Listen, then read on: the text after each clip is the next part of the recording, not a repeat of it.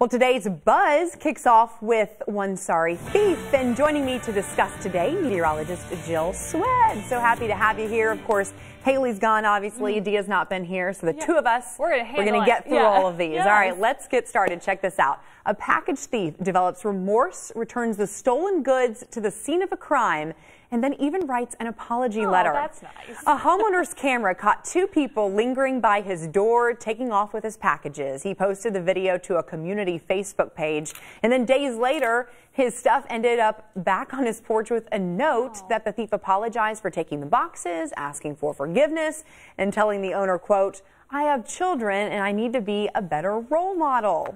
Oh, that's nice. Well, you know.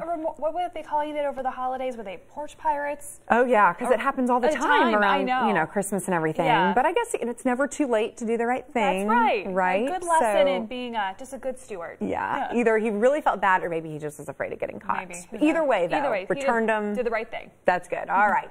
Next up here, this is really interesting. You'll have to kind of follow us on this one. A traffic stop leads to a surprise reunion.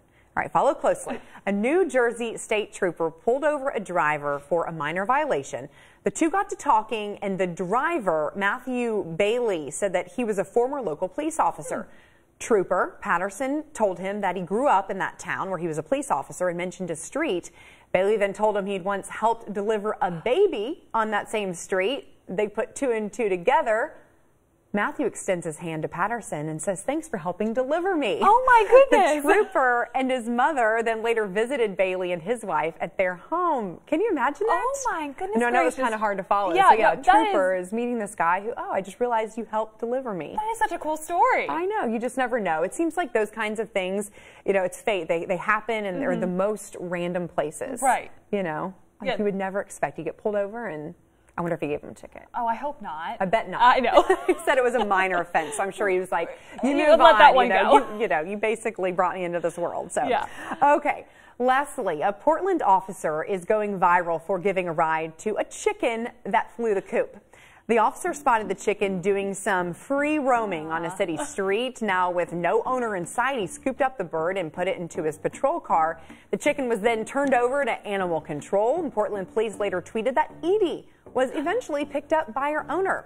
No foul play was suspected.